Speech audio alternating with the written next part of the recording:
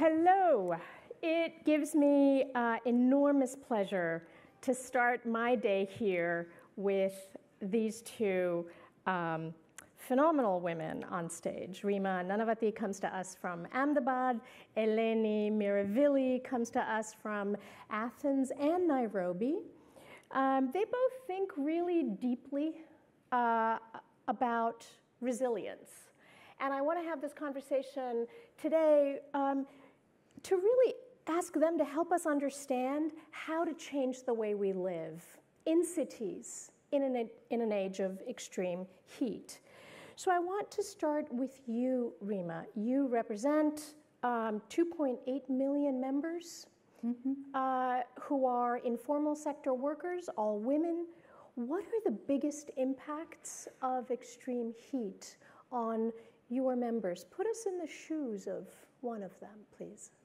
Thank you so much, Somini Ben, and I think very, very pertinent question. Let me take you to the streets of Ahmedabad, one of the very posh, bustling area called Ambavadi, and I would like you to listen to Somini Ben, who's a vegetable vendor. And about 5 years back, she used to sell her vegetables sitting on the streets. She would spread the cloth and have her vegetables. But, you know, about 3 years back, the building in behind where the pavements where she used to sit got demolished as it was under, redevelopment. And now there's a huge complex there with, glass facade which has reflecting mirrors on it. And so the sun directly falls on her vegetables the whole day, as a result of which her vegetables get wrinkled and, they perish by afternoon. And as a result of that, her income reduced by almost 70%. So she could barely earn only 100 rupees a day, which is like $1 a day, even today. And therefore, she looked tired. She had bristles in her feet and hand, and she said now she switched over to a hand cart, and for that she has to walk 10 to 15 kilometers a day to sell her vegetables, and then she can barely make about 150 or 200 rupees, which is $2 a day. As a result, she's pulled out her little child from school. She faces so much of insecurity, and this is leading to, mental stress, feeling very, very insecure. There's so much of grief for loss of work, loss of income. And this leads to, a lot of post-mental order distress. And on top of it, there's food insecurity, there's insecurity of livelihoods. And I'm not talking about this one person, but that's the situation of construction workers, waste collectors who sit on the dump sites, and, there's poisonous fumes that come out because of the heat. This is the situation of head loaders in the cities. Head loaders are people who carry goods on their head and walk from one market to another. And we're talking about a city that is already quite hot. The temperatures go, this last summer or this summer, the temperatures went up to 52 degrees centigrade. I don't know how much do you translate into Fahrenheit. And therefore, you see that about 500,000 of our members in the cities were all affected. We did a quick survey of about 15,000, the members from these different trades that I just said. And it came that 87% of these women workers had reduced incomes, their livelihoods were affected. 78% of the members' children's education got affected. 62% had food insecurity, 60% health-related issues, and 37% of our women workers, they suffered mental health and violence. So these are the direct and indirect impacts of extreme heat in a city. Eleni, you have called cities death traps. And I was a little shaken when I heard you describe this because, you know, we love being in cities. They are the economic engines of our countries. They are where the majority of humanity lives now. Why are cities death traps in your view? Well, first of all, thanks. It's great to be here. Cities are really badly built. They are built for a different climate era. And now, whether we are in Ahmedabad or if we are in a city in Canada or if we are in a city in Europe, we are really threatened and really at risk from extreme heat. And it still is unbelievable to me that so many people don't realize that heat is the #1 killer. Like of all weather phenomena and extreme weather phenomena, heat is the one that has the highest, by far, number of people, dead mortality linked to it. So cities have this, because they're built with a lot of concrete and asphalt and glass and steel, they absorb heat during the day and they store heat, and then at night they radiate heat. And this is really, really dangerous for people because especially at night, people should rest, and heat doesn't allow the body to rest. So they often go to work the next day really tired and they have injuries. We know that we lose tons of people in cities that live alone, that are old people. Like heat has this capacity to find vulnerability in cities, and our cities are not protecting our people. So that's why they're dead. So heat has an ability to go and find the weakest people in the city. Exactly. They may be the elderly, they may be the isolated, they may be informal sector workers like Reema's members. How have cities managed to reduce some of those risks in like really practical ways? Can you give us one quick example? I think of the different examples that cities do in 3 categories, and I'll very quickly talk about them. One of them has to do with awareness raising, which is really important, right? Because still people don't know that heat is a killer. So cities have been doing this thing of naming and categorizing heat waves, which is really important. I think it's a game changer because people start to understand, we think in categories when it has to do with big risks, right? So people can start understanding it, and naming also makes it an entity, the heat wave. And heat waves are very localized phenomena. They affect people and ecosystems differently depending on where they are, when do they hit, if there's humidity attached to it, if there's wind, all. I mean, they're very idiosyncratic. So one is awareness. So one is, thank you, because I cannot, So awareness, which has to do, so one of the big things that cities are doing and can do is naming and categorizing. The second one is preparedness. And preparedness is like, how can we save the most vulnerable people during heat waves? And these are not very expensive things often, but one of the things, and I hope Reema will talk about it, one of the things that, for example, is beautiful is this micro insurance, that you can make sure that people that are working in the types of jobs that Reema's women are working in can actually do not have to choose between going to work and risking their lives, and their wages maybe can be paid. So awareness, preparedness. Preparedness also is just kind of preparing, making sure you have cooling stations, et cetera, et cetera. New York has done really a great job in preparedness, like buddy systems to check on people and all that. And the final one, which is the difficult one, is redesign.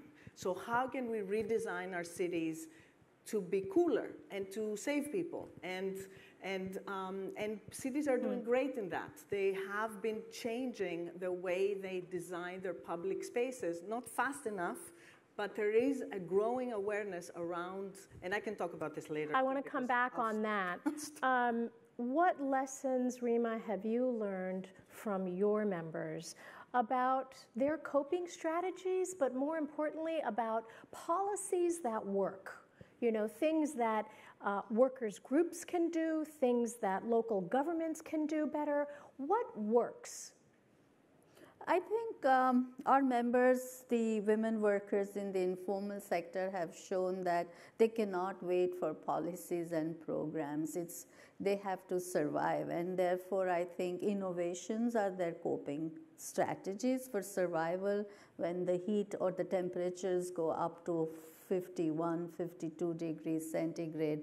And I think they start adaptation on their own. So I think the first and the foremost lesson is that learn from the adaptations that these women workers have been doing, and how do you take those adaptations to scale. That's what is the first and the foremost.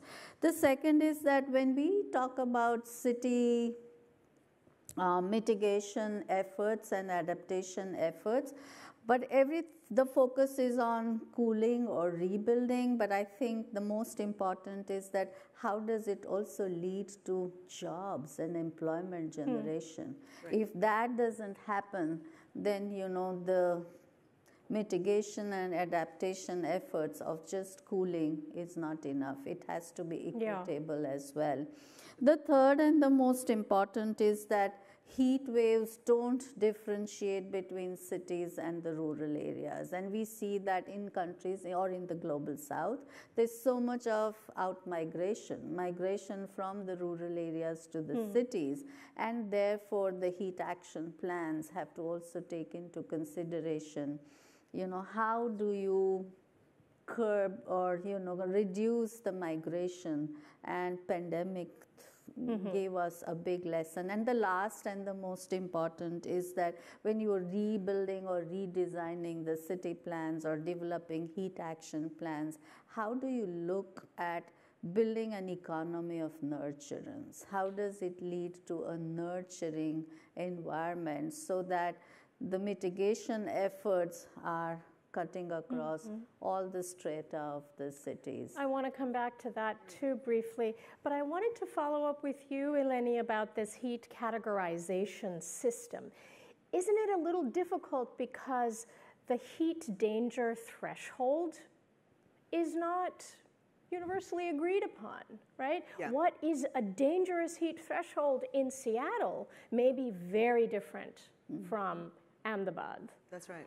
So how do you work around that? Should there be local danger thresholds, and what do these categories look like? Yeah, you're absolutely right. So heat is very different in different parts of the world, and it affects people and ecosystems differently. I think that the best type of categorization that we have found that works best anyway, is a categorization that links heat to health, which means that it links the temperatures to the effect that the temperatures have to a specific location. So what we do is we figure out how has heat affected my city for the previous 2 decades, what kind of, for example, mortality rates are linked to high temperatures, and then we make an algorithm specific for the city that pictures this relationship of the danger, basically, of the impact of heat on the people. And then based on this algorithm, for this particular location, right?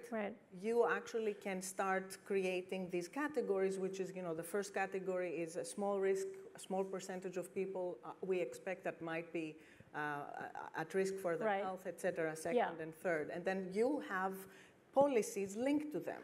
Are there cities that are spreading this information with cell phone alerts or anything else? Yes. Yes? Yes, of course. So the cities, we have tried this, for example, in 4 cities in the US and 2 cities in Europe that I know of, but there's other cities using this type of methodology as well. Okay. And what happens is that it's linked with early warning systems and messaging so that people know, and a whole series of policies, usually that city governments take depending on how dangerous your day is.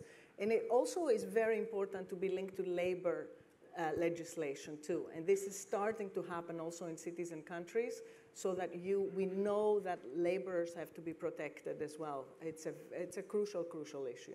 Are you seeing, and very, very quickly, last question, are you seeing cities trying to redesign in ways that are working?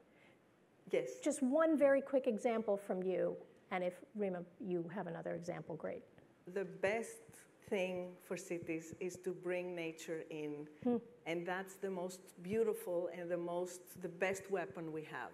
And if you combine really thick and beautiful canopy together with bringing water to the surface, the combination of nature and water can actually have the highest effect in lowering temperature. Water like fountains or a pond, any kind of water body. Any kind of water. It depends on the type of city and whether there's humidity or not. So you can change the type of how you do the water kind of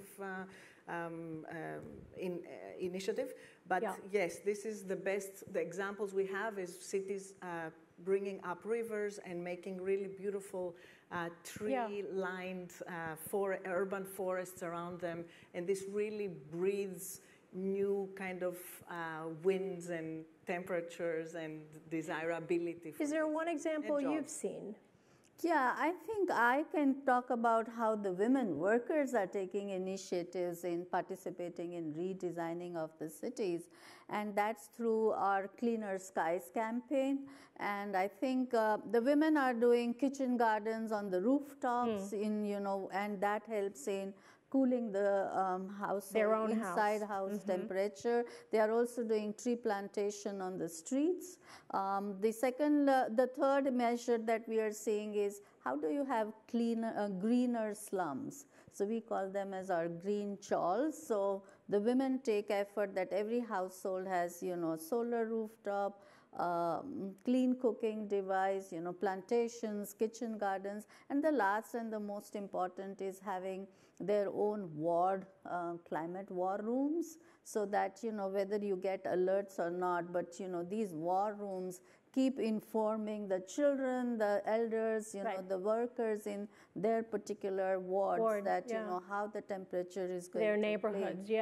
Which is a really great note on which to end, because it shows us that it's not only about things, but it's about how we take care of one another. Can I just have one message from our members, and I'm going to sing if you allow me. And I think it's the message coming from the women workers, and that is that, Ame par karishu, ame par karishu, ame par karishu ek din, oho unda antarma, amne che vishwas. Ame par karishu ek din. We shall overcome, we shall overcome, we shall overcome someday.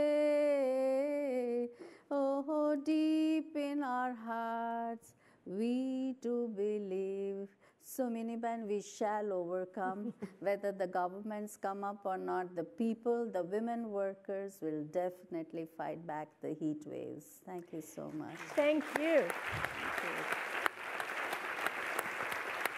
Thank you both. Thank you all. We will take a very quick break. Please have a cup of coffee, tea. Think about what you've heard. Come back recharged. See you soon.